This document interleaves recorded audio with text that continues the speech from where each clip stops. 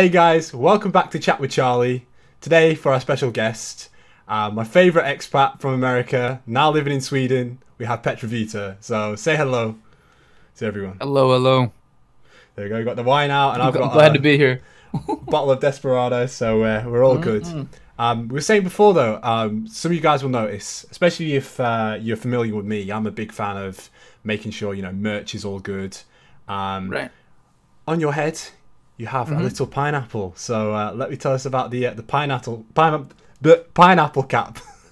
Yeah. So this one, I've got a red one back there that's actually my merch. This was just a fun. So, all right, the pineapple thing, within the last couple of years, but going back to this started like 2012, 13. I had like the very like Macklemore haircut, and it looked like more and more like a pineapple over time, and I would kind of like style it in funny ways and stuff, and it became a little bit of a meme on my Twitch streams and just as a brand, and so I kind of ran with it and started making some graphics for my brand and stuff that were based around pineapples. And as soon as that happened, it was like the thing where like, someone hears their relative like, oh, he's collecting baseball cards now. And so like or like he's into a new thing. So like everyone gets him that.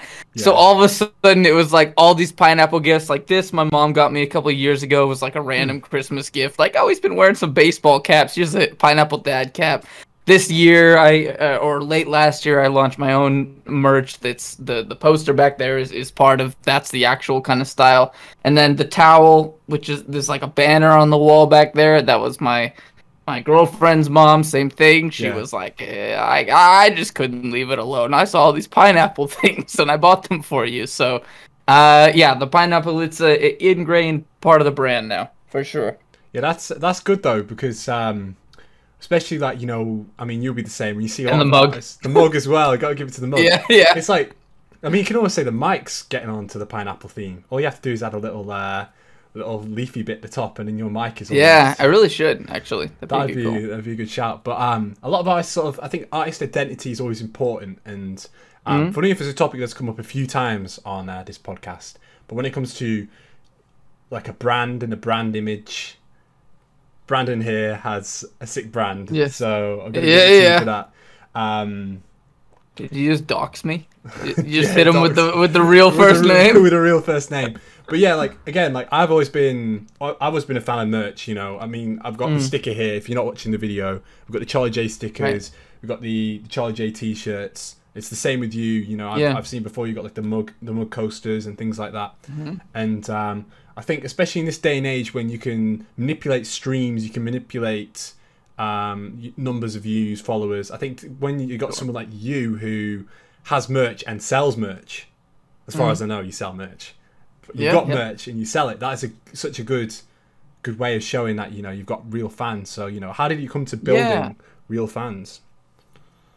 I think it's interesting you mentioned like manipulating numbers and stuff because I think we've all seen and tried the kind of so let's talk about like first of all Spotify monthly listeners, right? That's like such a standard metric for so many artists these days of like, oh, are they big, are they not, or what? And you go and look at how many monthly listeners do they have on Spotify.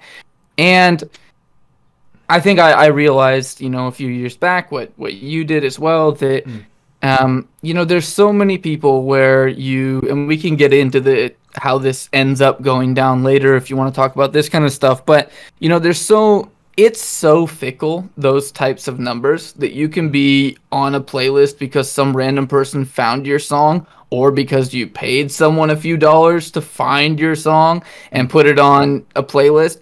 And you can look like you're 10 times as big as you are for 2 weeks and then be exactly where you were before and stuff. And I think part of building, real fans and brand identity for me was wanting to take more kind of real tangible steps that can really only be a fan of hard work. Like, I don't know, unless you're a billionaire, you're not going to be able to pay someone to be a real fan every day. Like, always be posting about you or actually care about your music or decide they want to buy a hoodie or whatever it is. And so, I don't have any kind of huge fan base, but I'm really proud of the people that I have that do listen to my music, that do send me messages about the music. And one of the things I think that has helped me with that is to be really intentional about being appreciative and building them on a one-by-one basis. You can have big ambitions of big numbers and lots of people in the crowd or many fans or all these things, but at the end of the day, the most powerful thing, if we think about like how we learn about music, it's like when I tweeted before about looking for music recommendations and you replied and stuff.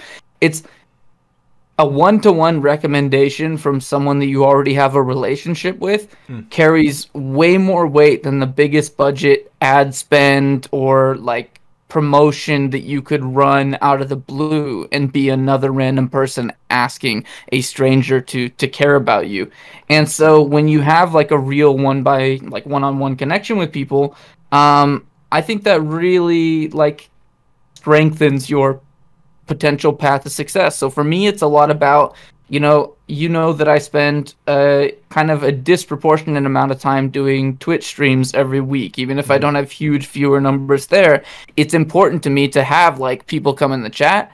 They talk to me. I can talk right back to them. They can say something about a song. I can be like, here's a funny story about that song. It wasn't even going to be called that or whatever. And then like they have that conversation with an artist and it doesn't feel so distant. So, we'll see how things work out as time goes on, but for me it's still quite a kind of core tenet of acquiring fans to just be realistic about each fan being a one-on-one person and giving people the attention that they would expect if you had a normal one-on-one relationship with them. 100%. And I always say, when it comes to you, building community has always been something I've always looked and seen. Like, I think that's how I actually met you. Was another producer who used to be part of the Discord page you have, which is called The Porch, and he invited me, and that's how I met you. And you sort of cultivated this community of music producers, like-minded artists,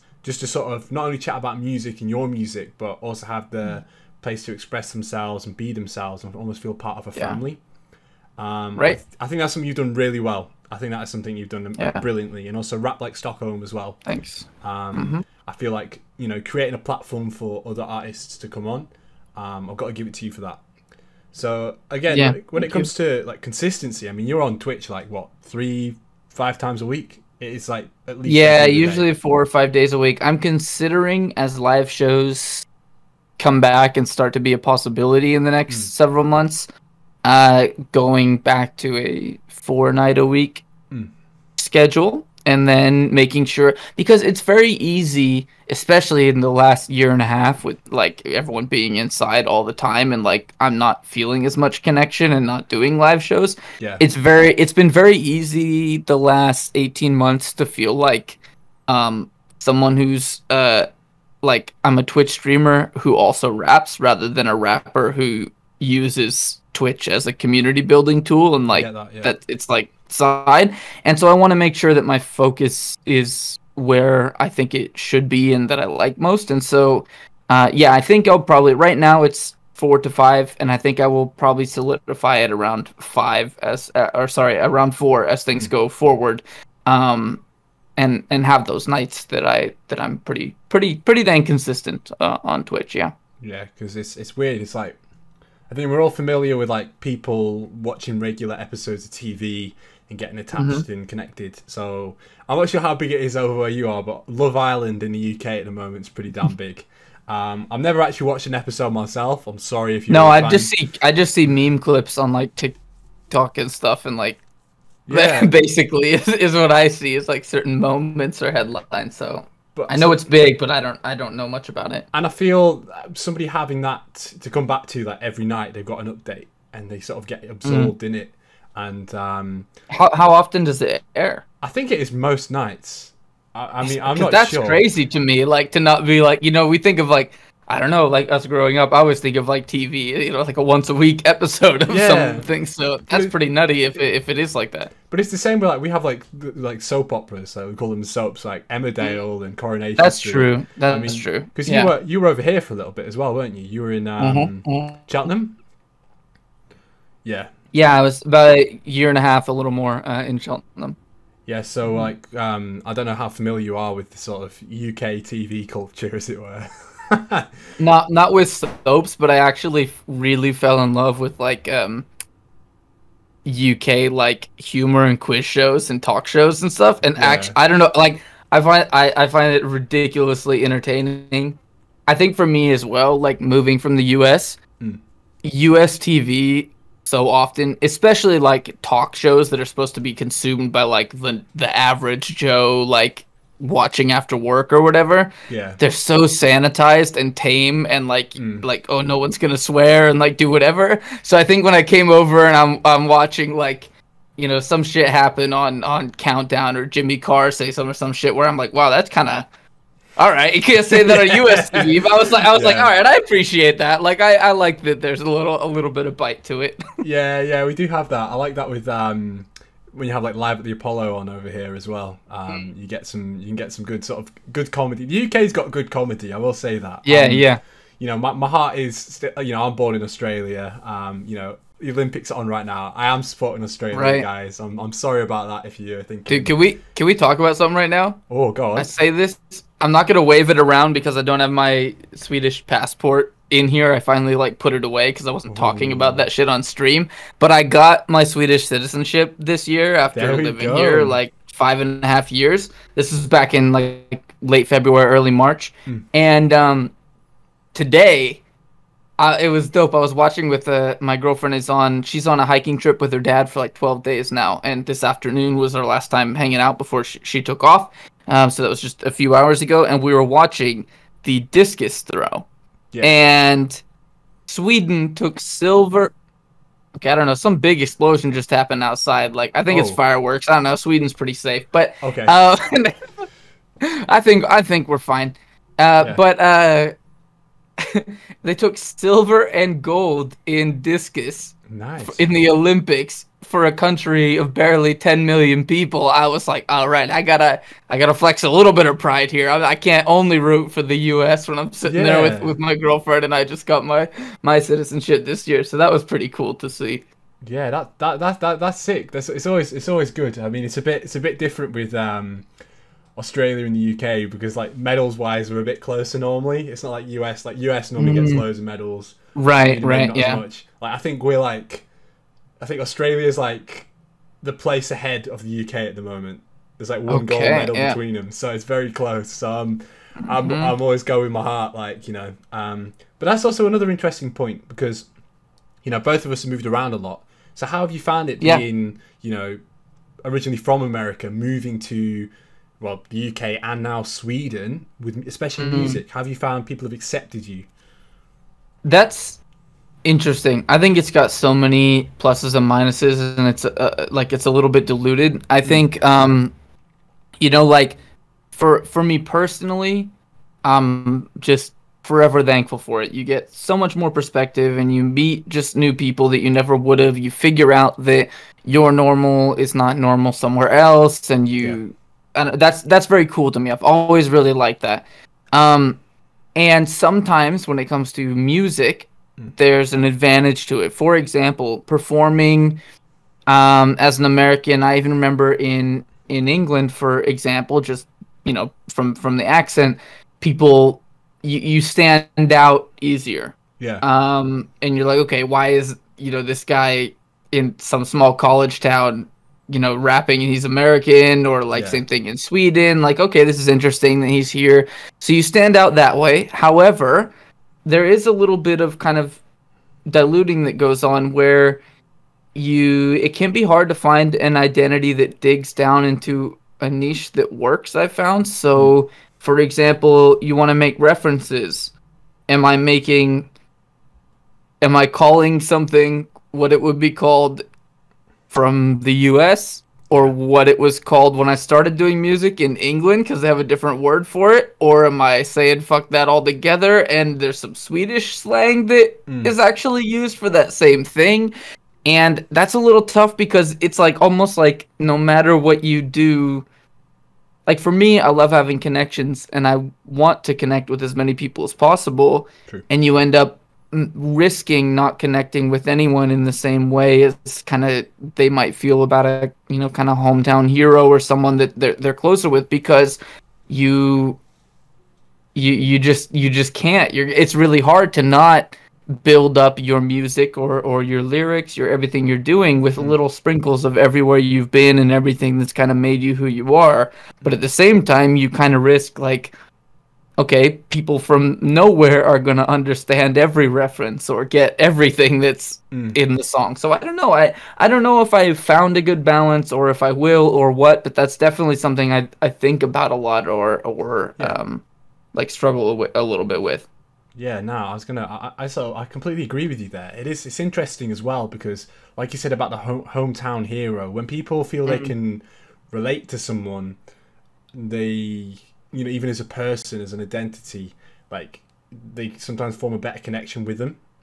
So I'm like you, I moved around a lot. So I'm in Wales right now, and if somebody's living in Wales and they've lived in Wales their whole life, and then suddenly I'm telling my stories about how I've lived in Lancashire or Australia, or even some of the other things about me. I don't have like a normal family, like, well, normal as in what society deemed as normal ages ago.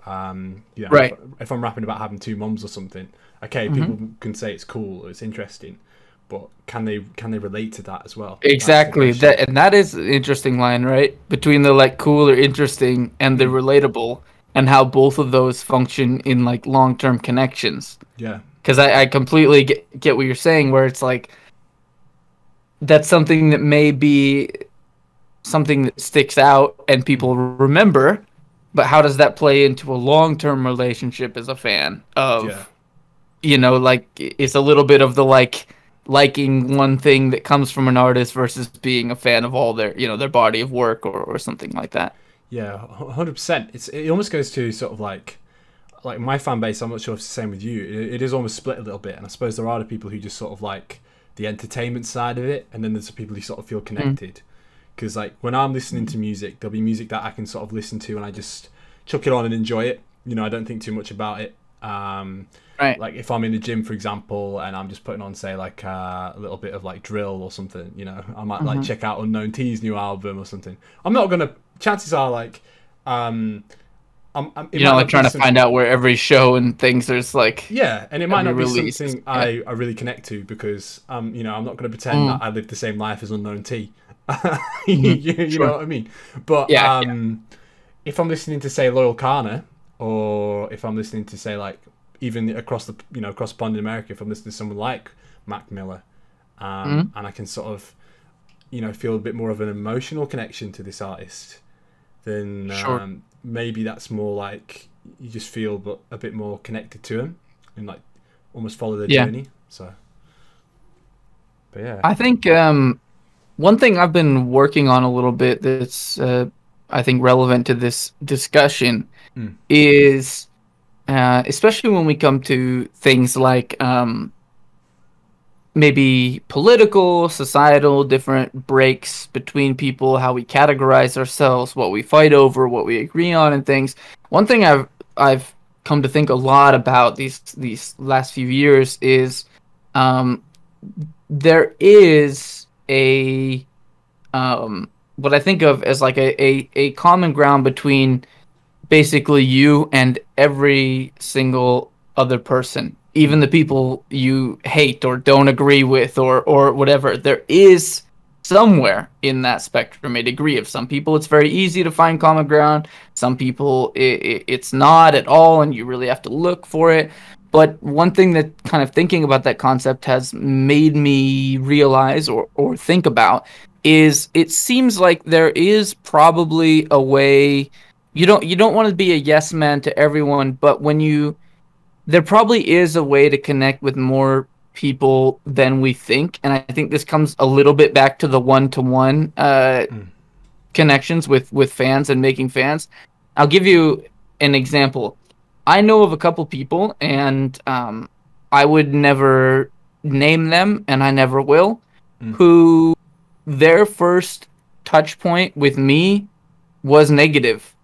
And I could have I remember us something about this a while back coming up, and not you and me having something negative, but you hearing me talk about this and chiming in, and basically where my first touch point was negative, and I'll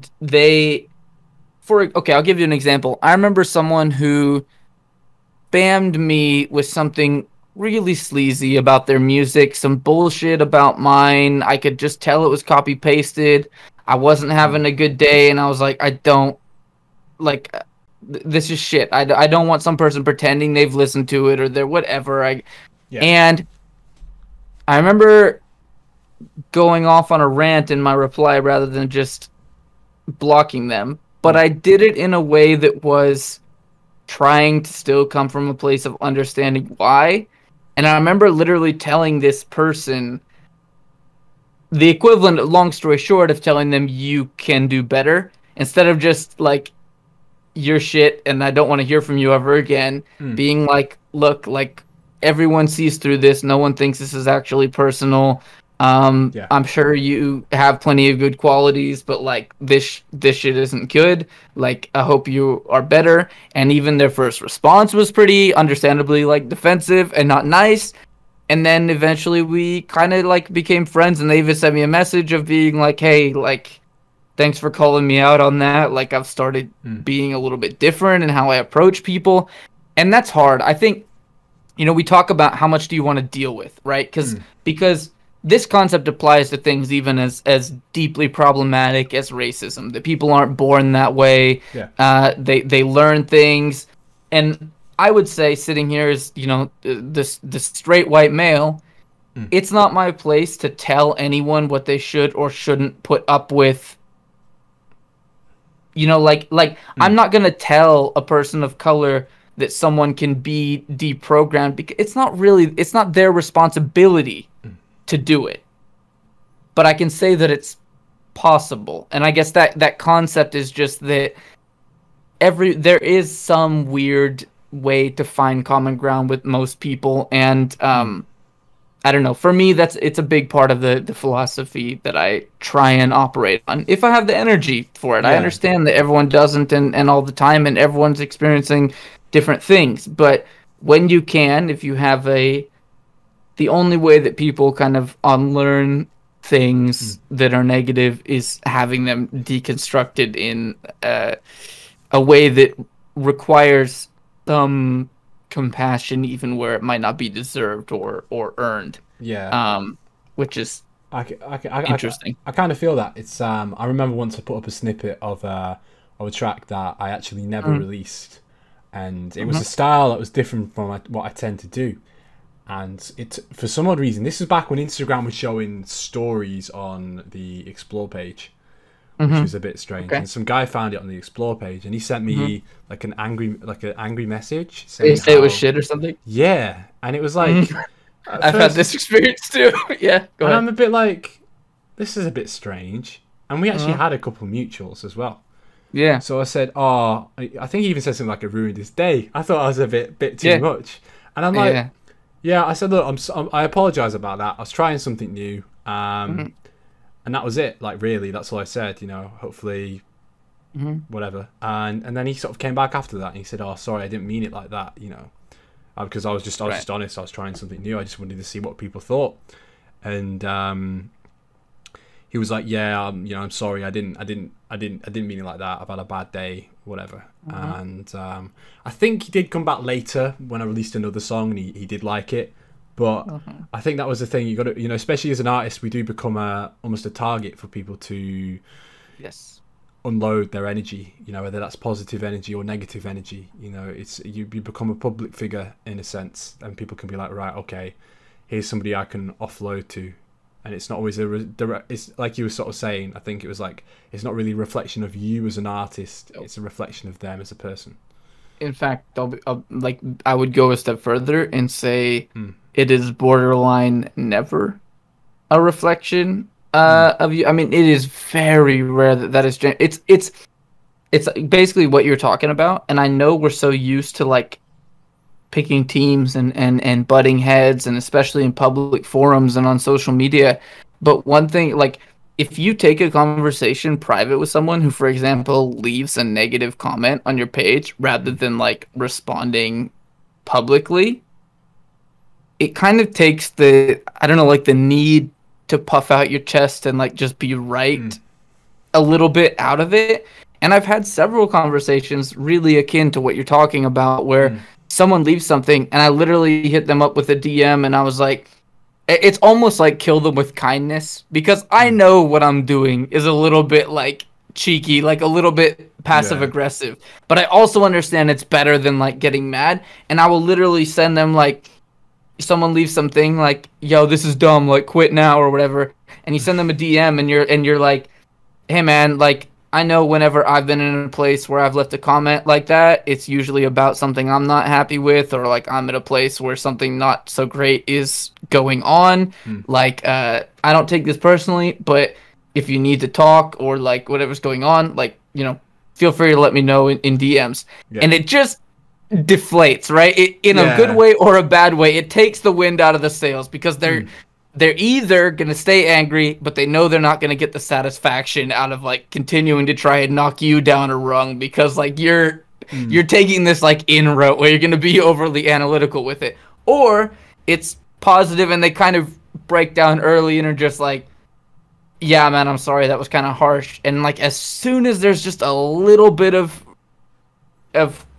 conceding on both sides, it becomes an actual maybe useful conversation, and people like say real things instead of just like trying to one up, or like I don't know, you get to the core of things. So it's always interesting though, because when you really like think about it and you really deep it, when a person sends a hateful message like that about music that they've never heard before, they've never had a connection before, but realistically, that's you think about it, like, you know, I think I've never listened to a song and it's been so terrible that I've got to write an angry message. Like the only time that a song would ever annoy me that much would either be I've heard it absolutely everywhere and it's starting to get on my nerves, but by the point that person's already probably famous, so it's never someone starting out. Or like, I'm not someone to write angry comments anyway, but or B, it reminds you of someone who's done something bad to you.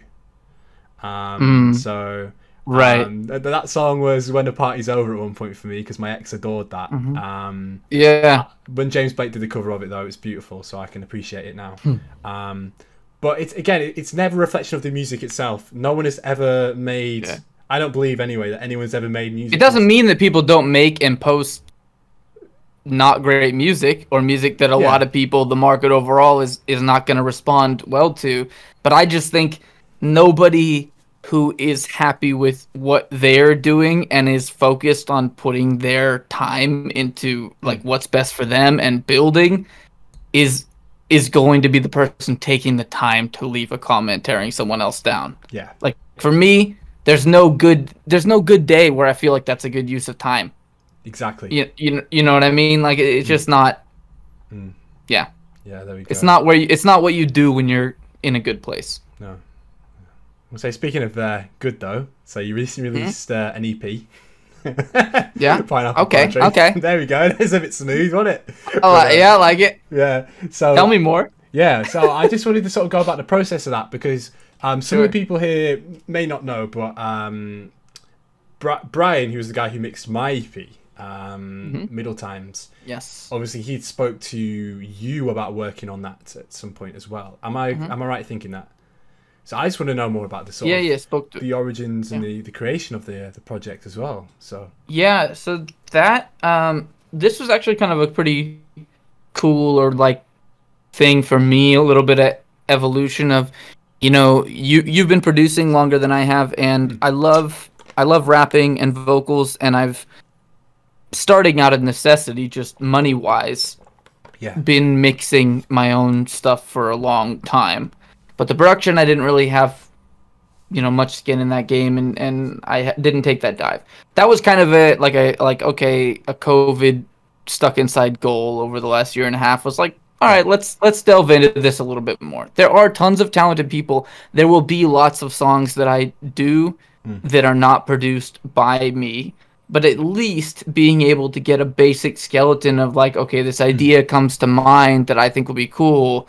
How do I put some framework to that together in Ableton or whatever you like to use? That would be a good step for my process. And I'd wanted to do a project for a while. I made the decision just on what I thought was best for me to do an EP rather than an album, and try and like really, I didn't want to go as long with it. And so Pineapple Poetry for me, it started out as something that was actually going to have some tracks that Brian produced. It was even more kind of poetic, jazzy, subdued thing than it came out to. In the end, what I decided was the real journey of that project was, and because it took so long, was trying to do something basically on my own. Yeah. So while I did speak with Brian and other people like along the way and get advice and feedback, I mixed and mastered everything that was on that. And I produced everything on it with the exception of the last song, Still, which was a mate from uni. So actually the very first live show I ever did, it was this guy's band that I was opening for. Oh, nice. And we'd stayed connected a bit, and we're working on some more stuff together now. He's had a couple songs since where he's done like some pop projects and been like, I was thinking of putting a rap here, could you write something to this? And I'll send him vocals. And so, I had this idea for like one more track that I thought would be cool for the EP. And I was just like, I literally had heard another artist's song, and I'm sure I can find it in the messages, but I don't even remember what it was now. Yeah. But it was just like a mood of like a silly kind of catchy riff, and I was like, I want to use a different instrument, melody, etc., but I have a song concept that's about this thing. Yeah. And I'm not quite sure how to create the right atmosphere for it. Do you want to do it? And that was the song that ended up being called Still, the last song on the EP, and it was one of the two singles I did before the EP released. And he hit me within a couple of days with this demo that had this really fun kazoo in it, which of all instruments to choose. And I didn't tell him specifically that, but he went with that as like this lead instrument, and it was perfect for like what I thought. And so that was, for me, I was totally like it didn't feel like a compromise at all in what I wanted. And so I was like, I'm fine with this being like the one element of this project that I don't completely, do on my own. And that's how it came together. And I could still be really proud that I was like, that I made the instrumentals for the other 4 tracks, and I mixed and mastered all of them myself. And I had a friend, the only other thing that I hadn't done, which was already done like a year ahead of time almost, I just hadn't got it, was I had told a long time ago, a friend back home in the US I went to high school with, I'd seen on his Instagram, he was posting that he was learning how to paint. And I was like, hey, could I pay you a bit, and like, do you want to just try painting a watercolor pineapple? And give me permission to like, manipulate it however to turn it into cover art for this thing I'm thinking of doing. And so that's the other element that I didn't formulate, was the original watercolor painting that became part of the cover art. But yeah, that's kind of how it came together. And because of the time period it was being written in, the song topics, there was a lot about aging and isolation, and some parts of it were about how that relates to the music dream. There's a song called Area Codes that's very much touches on trying to reinvent yourself by going new places, which we kind of touched on some stuff about that. When I think Area Codes, I just think of the one with Nate Dogg, the I got yeah. Now, definitely a different mood in this one.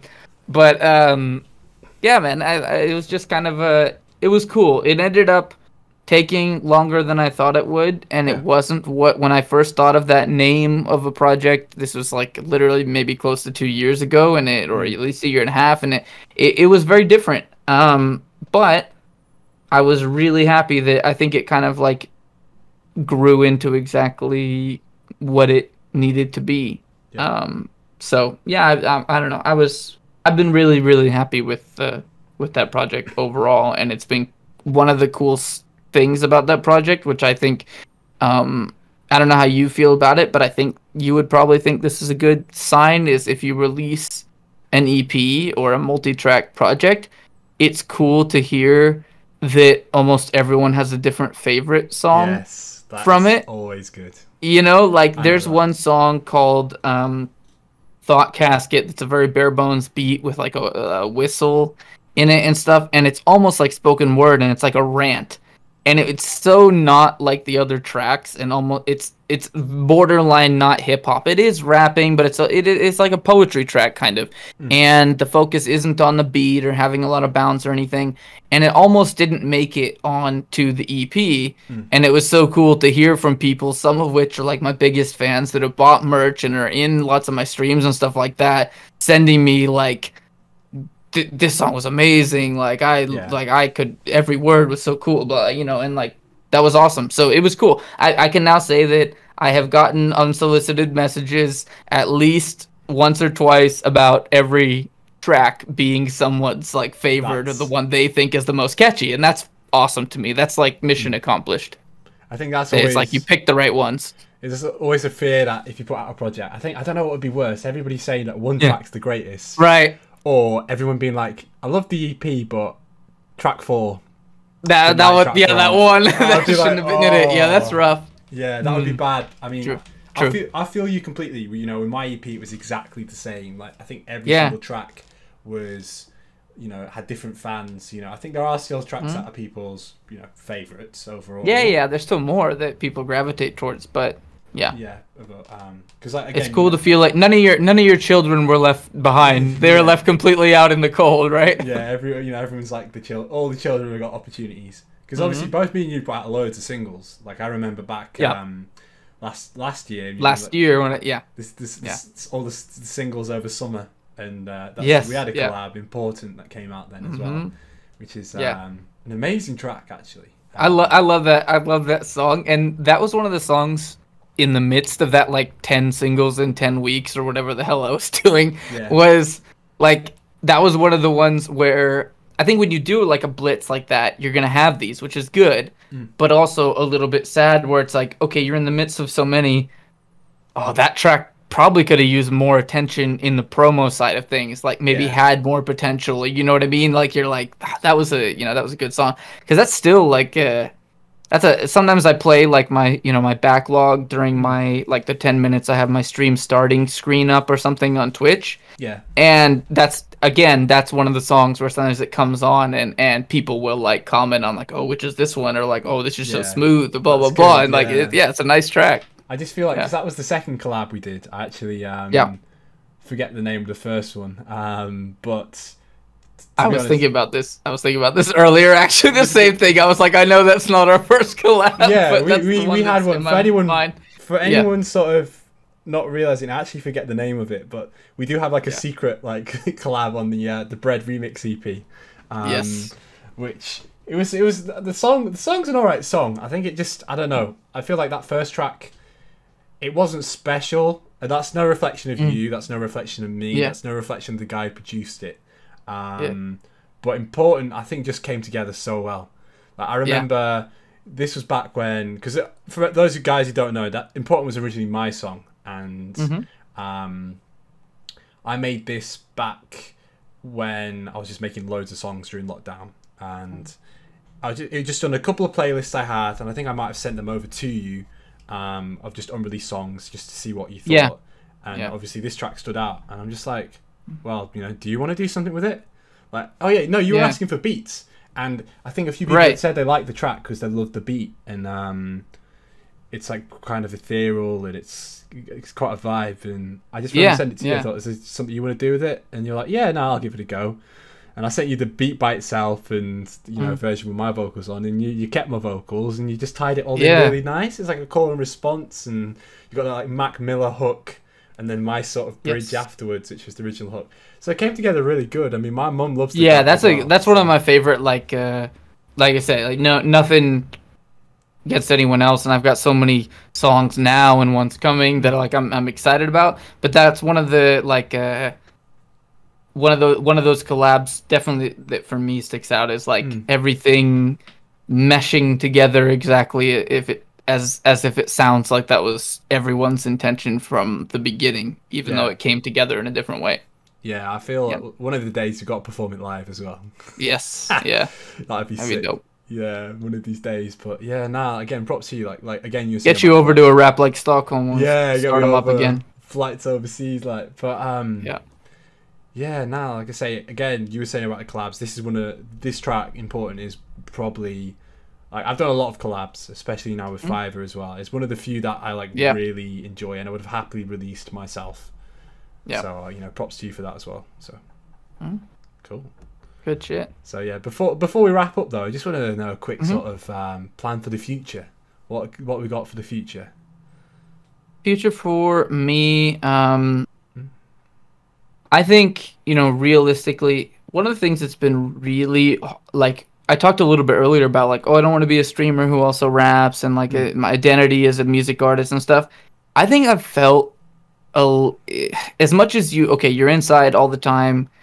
You have the opportunity to be very productive with music and things, but I think even so, I've felt my, like, kind of identity and sometimes even drive. Like, I don't want to sometimes say it publicly, but even just like my, like, conviction in, like, oh, this is what I want to be spending the vast majority of my time on, or like this is it, has waned a little bit.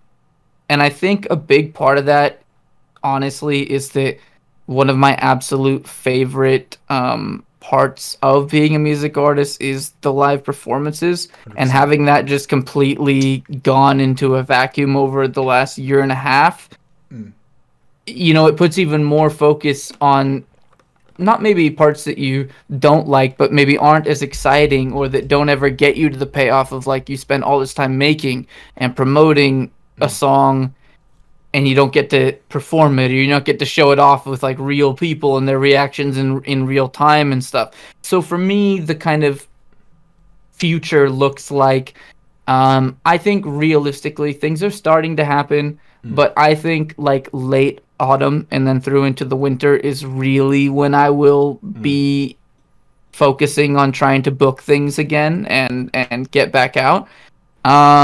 So that's a big thing.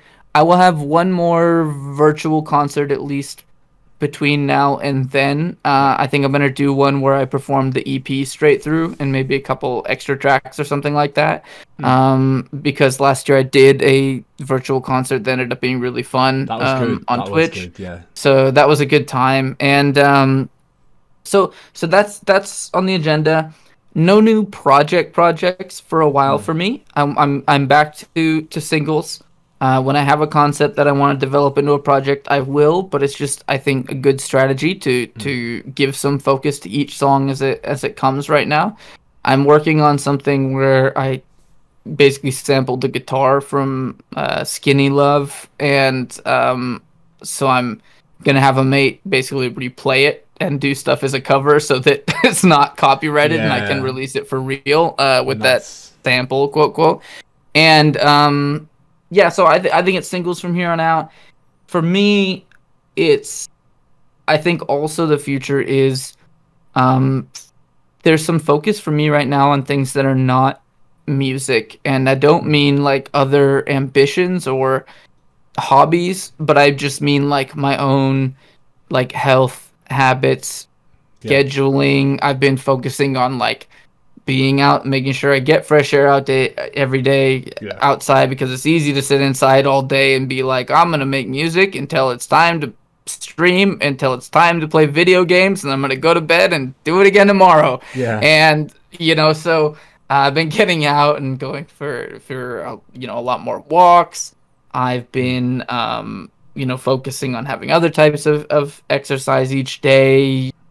Apartment, like my girlfriend is such a just rock star for putting up with me and like believing in me. She works really hard, and so just keeping things tidy in the apartment and helping like do things that she doesn't expect, and so yeah, I mean those are kind of focuses for me right now, and I also think it's a perfect time for me to build those habits, because I think realistically it's still a few months off before I'm in full like, oh, I want to be rehearsing and doing as many shows as possible. So what better time now than to kind of get some of those things ingrained in how I operate day to day. So that's mostly what I'm working on. Beautiful. Well, great. It's been great to have you on after you interviewed me the first time. It's good to sort of change the roles over. So we'll probably leave it there. So thanks to everyone who's been listening as well. And we'll leave it there.